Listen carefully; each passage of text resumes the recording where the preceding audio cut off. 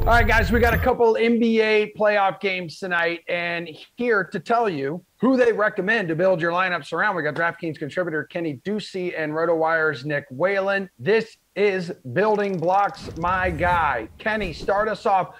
Who would you build your lineup around at guard? I'm going to go with the man formerly known as Pandemic P, Paul George. Yeah, he's passed along that title to Kristaps Porzingis now, because he was clearly one of the best players in that Mavericks series. He has been playing lights out in the last two games. Of course, Game 6 and Game 7 against the Mavericks were must-win games, 44 minutes a game. But you can't argue with the fact that this guy is just shooting the basketball so much better. We know that he's a fantastic scorer. He's gone over 50 DraftKings fantasy points in each of the last three games. And it's going to be a theme for me on this slate. I'm going to attack the Hawks defense. The Hawks defense right here is the worst defense on this slate not the Hawks defense. The Jazz defense is very good. I am going to attack the Hawks defense later, but no, Paul George is playing lights out basketball right now. And I have to roster him here, and he's just making me think crazy thoughts the way he's playing basketball currently. Nick Whalen, who must you roster at guard? I do like the Paul George call, but I want to save a little bit of money, maybe get Paul George in my lineup alongside this guy, and that's Bogdan Bogdanovic, who's at 6,800.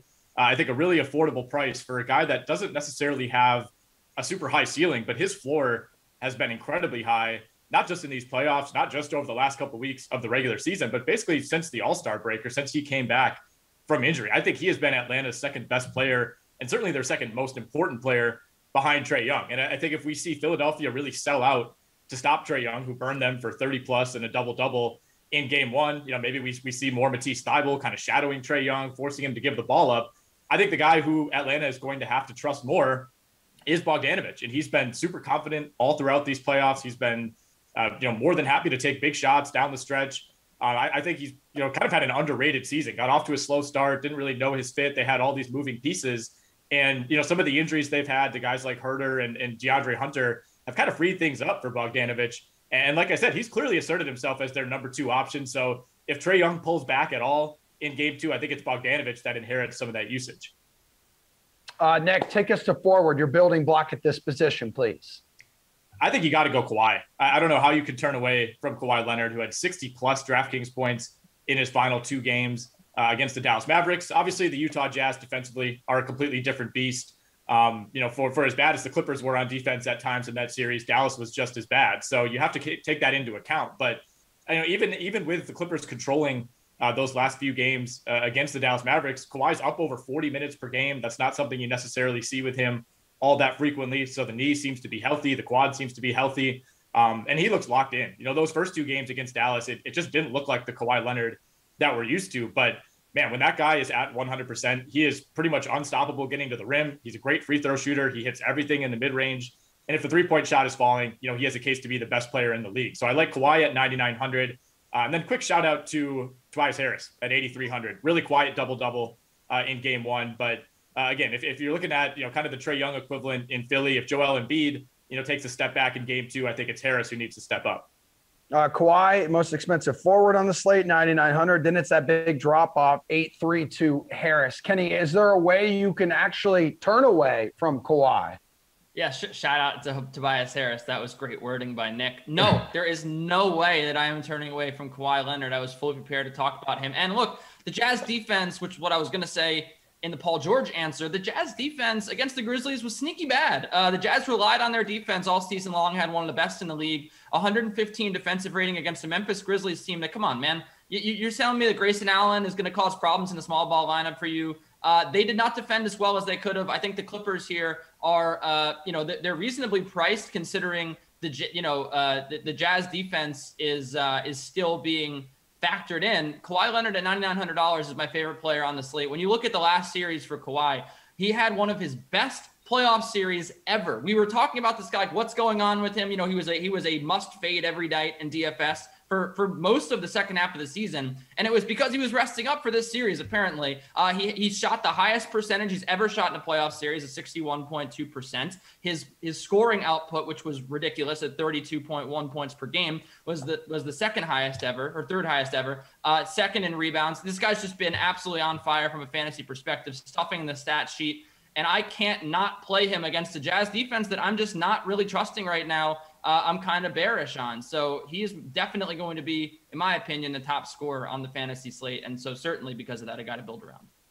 All right, who do you think you got to have in your lineup if you're going to build around a center, Kenny?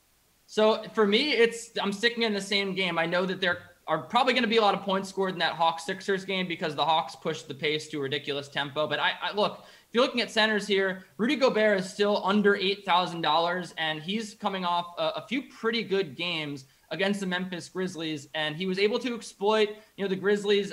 Valanciunas is a good center, but the Grizzlies all season long haven't been like the best rebounding team. I was really impressed with how he turned it on for the postseason. And when you look at a Clippers team that doesn't have Serge Ibaka right now, they're kind of undersized. They're not playing Zubats. So they're just playing really small ball lineups. They like to put Marcus Morris down there at the 5 at times. I think that Rudy Gobert should be able to bully some of these front court players for the Clippers. And because of that, I think that he should post a lot of points, or I think he should get a lot of rebounds. And look, the Jazz, they've shown you that they don't really care if you're going to play small ball. They're going to still have Rudy Gobert out there for 35 plus minutes a game. I think that the matchup is pretty good here for Gobert, and he should just gobble up a lot of rebounds, and that should be enough to really hit value and then some. Who's your favorite at the 5, Nick? I do like the Gobert call, but I'm going to go cheaper again here and look at John Collins. And a lot of this is just like how striking this price is. $5,600. That's like almost $2,000 cheaper than he was a month ago. And obviously there's a reason for that. John Collins has kind of taken a back seat as the Hawks have leaned more heavily on Trae Young and Bogdanovic. But man, that's only $200 more than Reggie Jackson, which just does not seem right. So I don't think John Collins maybe has the floor that we thought he did coming into the season. That was pretty clear right away. But at this price, he has a really good chance, to hit 5x or even 6x value. You're not really asking for that many DraftKings points. He doesn't have to have a 60-point night to hit that kind of value when you're priced like a mid-tier player. So I do like John Collins. I think if you can build around Collins and Bogdanovic, then that allows you to have a ton of flexibility. You can get Embiid in your lineup alongside with those guys. You can get Trae Young. You can get Kawhi Leonard, Tobias Harris. So I wouldn't exactly say I'm building my lineup around John Collins, but I think at that price, he's a great building block. Nick, very quick here. You're building block at value if you wanted to go that route. I like Marcus Morris. He's the hero of Game 7 against Dallas, 7 threes in that game. Obviously, you're not going to expect that night to night, but he has 35-plus DraftKings points in 2 of the last 3. He's playing a ton of minutes. They need him defensively against this Jazz team. So Marcus Morris is the guy that I'll be sliding in. Kenny, quickly. Seth Curry, he's only $5,000. He's been getting a lot of minutes here, 36 minutes in Game 1. And the Hawks defense, maybe no DeAndre Hunter here. It could be pretty good to attack. I think the price is right here on the Curry that cost Daryl Morey $75,000.